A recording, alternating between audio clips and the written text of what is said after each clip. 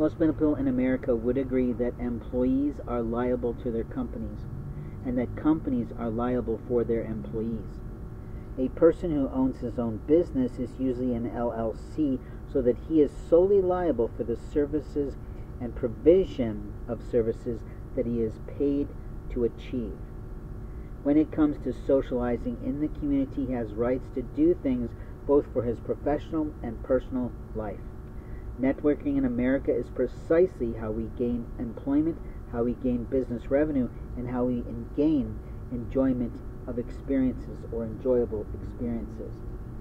Our preferences for people are our rights to choose, but our preferences for types of people and types of clothing can be very important to us individually, but it may not be important to your company that doesn't want a discrimination suit.